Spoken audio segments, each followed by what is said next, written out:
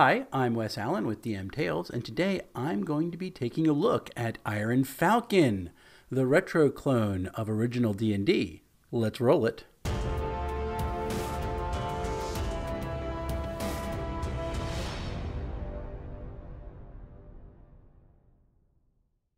Before we begin, I want to give a shout out to Kevin from Connecticut because I did not buy my copy of Iron Falcon.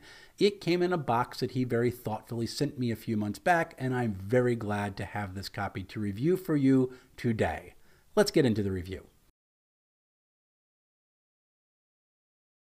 Iron Falcon has a little bit of an interesting history because it is created by Chris Gonnerman, who also created Basic Fantasy RPG, which is the game that he created first.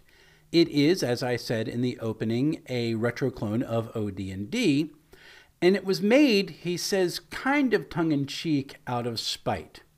Apparently, at one point during the early days of the OSR Renaissance, even before it was called OSR, he saw a list of retro clones listed on Wikipedia and found out that his Basic Fantasy RPG game was no longer considered a retro clone, even though he was one of the pioneers of the retro clone movement, and this annoyed him a little bit. He tells a great story about it, and I'll actually put a link to it below. It's really worth listening to. So anyway, he created Iron Falcon to be a straight-up retro clone, and this is the result. Now, its layout has a very good design. It is done in a sans serif font, which differentiates it from Basic Fantasy RPG, which uses a serif font.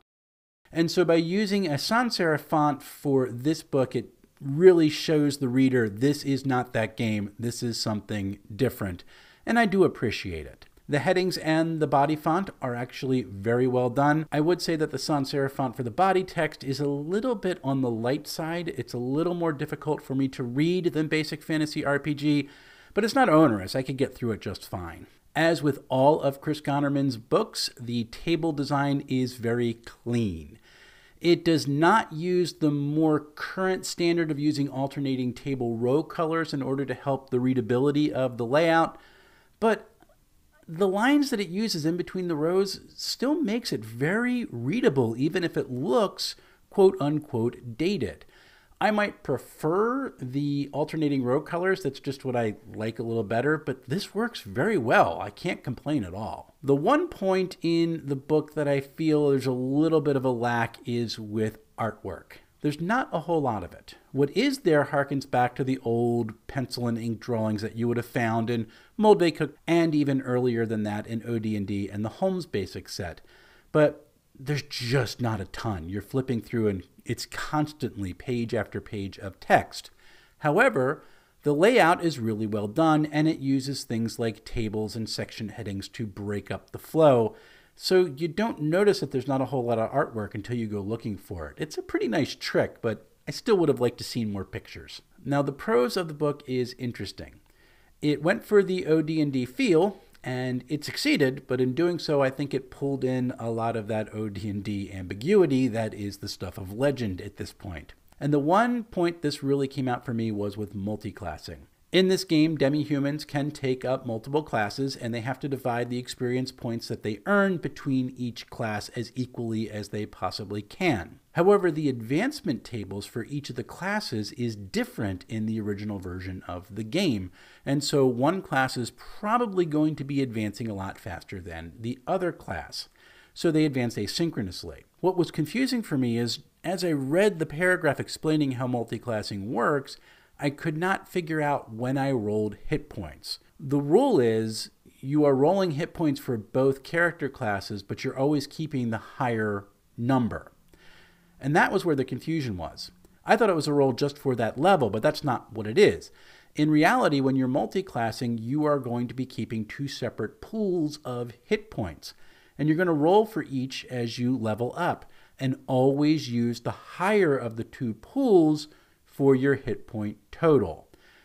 It's simple enough once you figure it out, but I actually had to reach out to Chris Gonnerman and say, hey, I'm a little confused on this point. What is actually going on here? And he did say that this is something that he thought was rather clear, but there are a lot of people who ask this question, so he might go back and do a rewrite at some point. It makes sense once I figured it out, but it was a little bit weird at that point. And that was something that I think is because of the way that OD&D was written. You're trying to emulate that feel, you're going to get some of the ambiguity that leaves people going, It's interesting in this book that spells are pretty much all description. You have a title, you have the level of the spell and which class can cast it, and then it's just a description. There is no handy chart with things like duration or area effect or range. You have to read that in the paragraph text. Again, I think this is the way OD&D must have worked. We're going for that feel, but it's not quite as easy to look down and glance and glean the information out of as it is in Basic Fantasy RPG, where you do have the nice table that shows you all that basic information in a nicely arranged chart. Monster listings are similarly clean. I actually said that similarly correct twice in a row. Yay me. It uses a table with the wonderful design layout that Chris Gonnerman has come out with. It's just thin lines in between each row that has all the basic information on it. Below that is a description of the monster, sometimes about behavior, and oftentimes it will have descriptions of some of its special effects. So again, you're going to be digging a little bit more to pick something up about what a creature can do rather than just glancing at a chart. There's an interesting omission in each of the creature listings. XP is nowhere to be found. This is something that I've always seen in just about every edition of the game, but it's not here in Iron Falcon.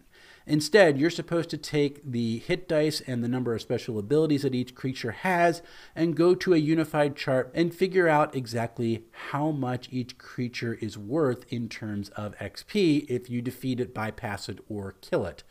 And it's a little bit more legwork for the game master at this point, but it's just something that OD&D must have done, so Iron Falcon's going to do it as well. Now, there are only 4 classes in this game: Fighter, Magic User, Cleric, and Thief. There are 5 races. That's Human, Dwarf, Halfling, Elf, and Half-Elf. So not a huge amount of variation, but again, this is the way the original game worked. Although Thief, interestingly enough, was actually part of a supplemental class. It was not part of the original game. That's kind of fun that it's here in Iron Falcon. Demi-humans do have special abilities. Some of them have infravision, so they can see in the dark, and others of them have bonuses to their levels for their saving throws. Each class has its own saving throw table, and if you are a halfling or a dwarf, you're going to be rolling a number that's a level higher than what you actually are. It's an interesting way of essentially saying you have +1, +2, or +3 on a specific save. Now, it's a little bit different way of looking at it, but you get to look at tables, and that's always a fun thing. As I said earlier, demi-humans also can multi-class. They will split their experience points between each class as evenly as possible.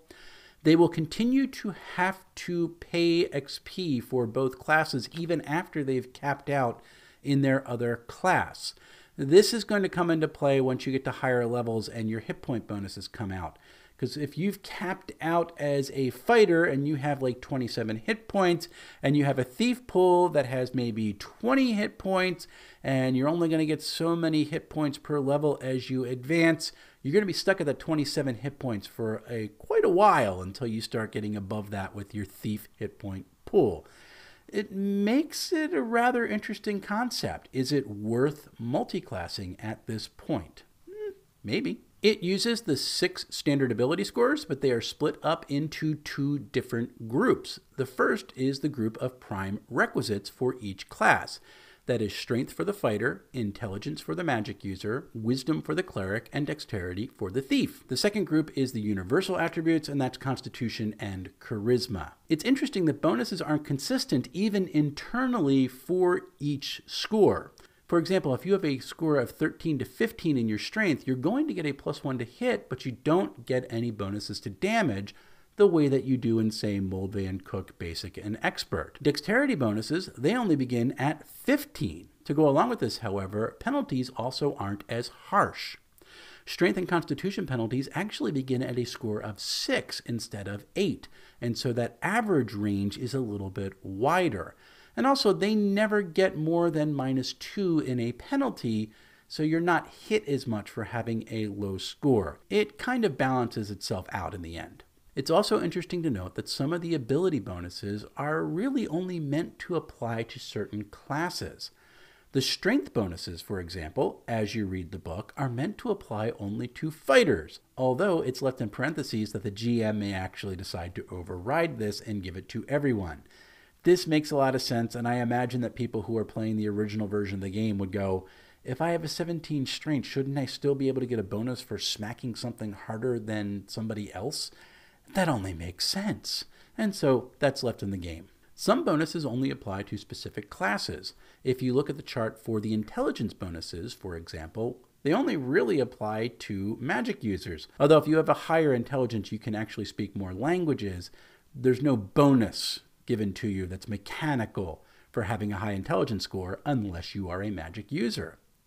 It's fascinating to me that wisdom has no mechanical bonus to the player character at all.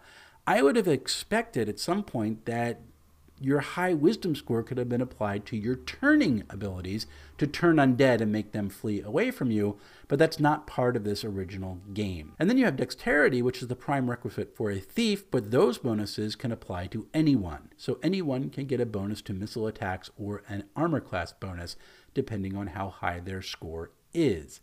It's a little bit of a mess. There's no consistency going through it.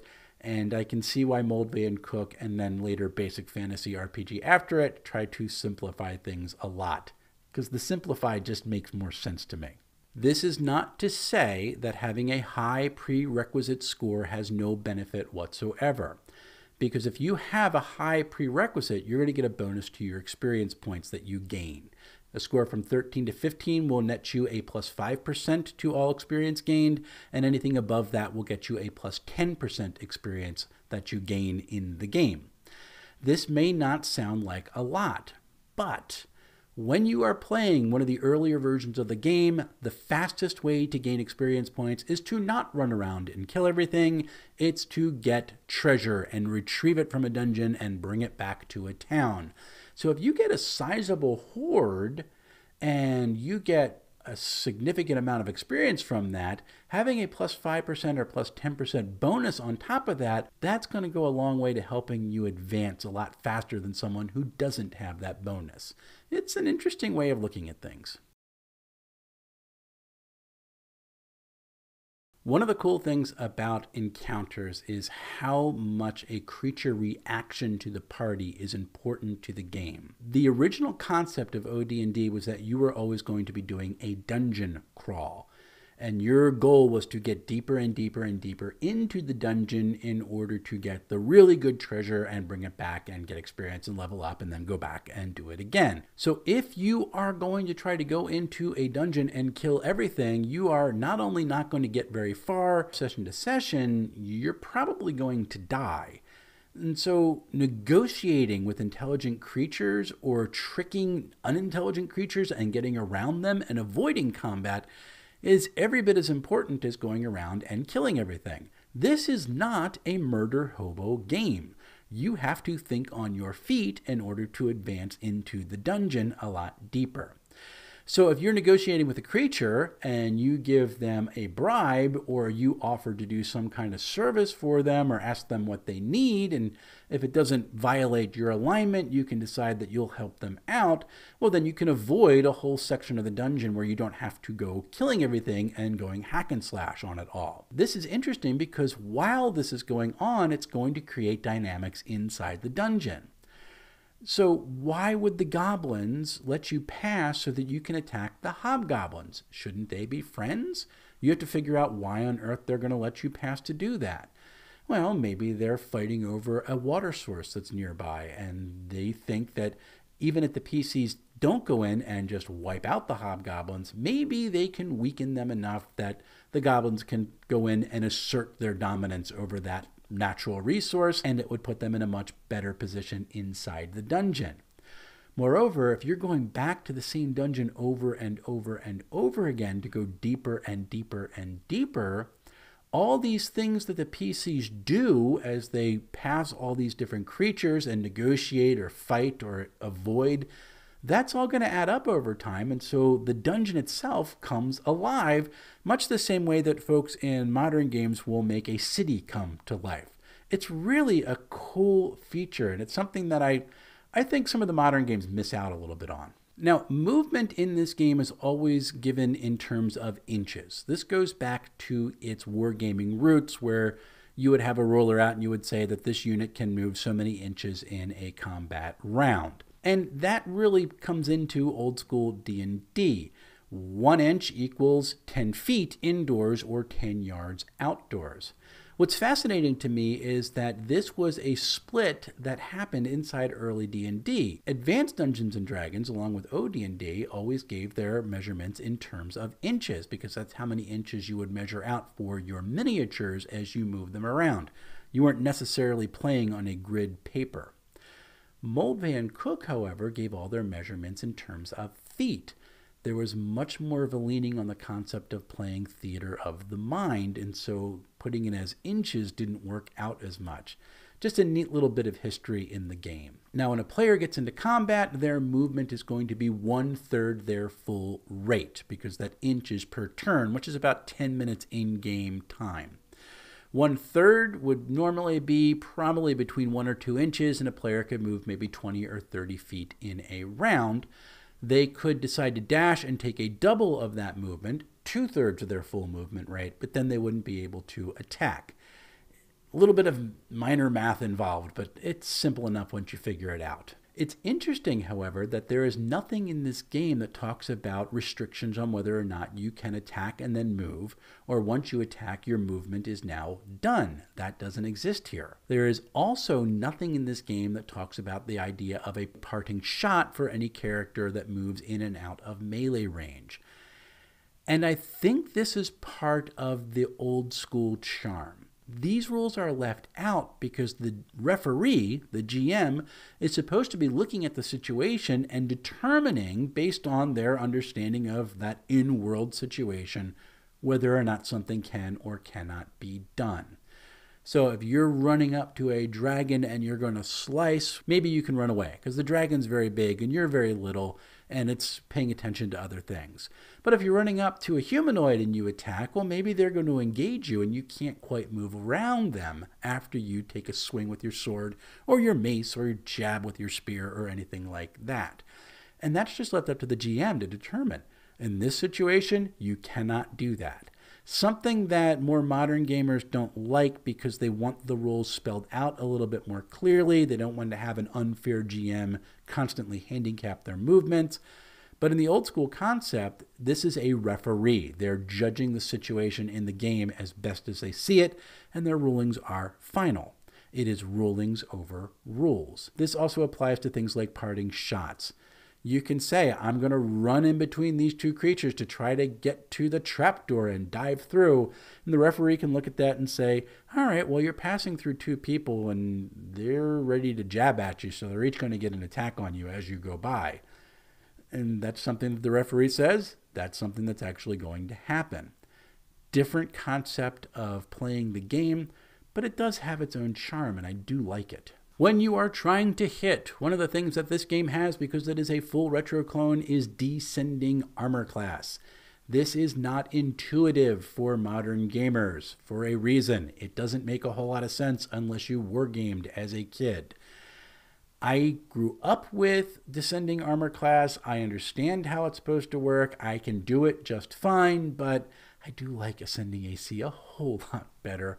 But let me explain how this works. There is an attack matrix on page 15 in this book that lists armor class 9, which is the highest unarmored armor class, all the way down to -5.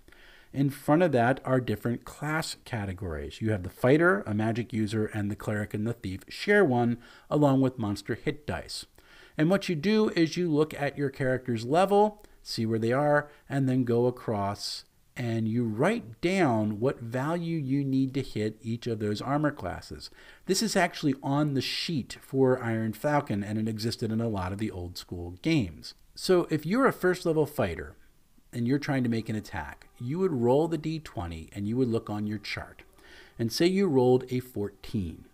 You would look across and find out where 14 was and tell the GM, I hit armor class 5.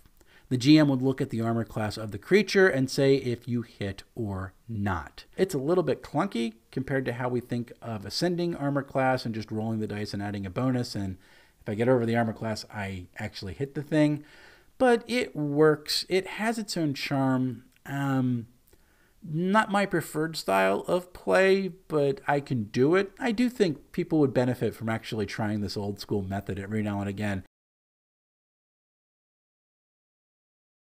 My relationship with Iron Falcon is interesting because I have no nostalgia for it. I never played OD&D. It predated me. I started with Moldvay and Cook, Basic and Expert. However, if you are interested in the history of the game, this is a good way to jump into that era of original Dungeons and Dragons, particularly because the buy-in is not that big. You can download the PDF of the core rulebook for free. I'll put the link below. And you can buy the actual print copy off of Amazon. A paperback is going to run you $9 and a hardback is going to run you $21. That's not a whole lot of money to get a complete game that's going to have monsters, your character classes, your advancements, spell listings, combat rules, and everything else that goes along with it.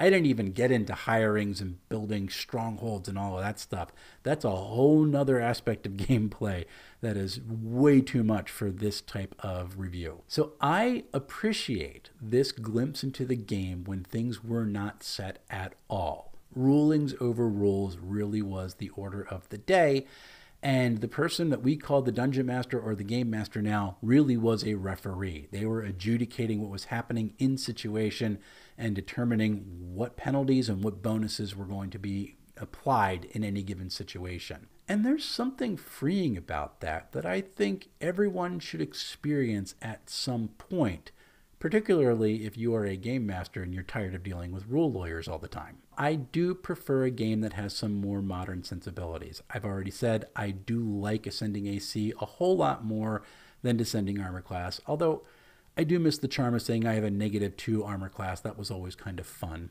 I do like having measurements in feet instead of inches. I don't want to do mental gymnastics. I just want to look at the information and know what it means.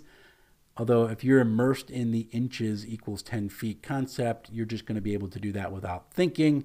And so I understand it's not really that difficult. I just don't want to do it right now. And then I do like a more bulleted presentation of information, particularly in the spell listings and in the monster listings, to where I can look down and glance and know the range, the area of effect, how long it takes to cast something without having to actually read a block of text to do it. These are things that I prefer. But the key word is there, prefer.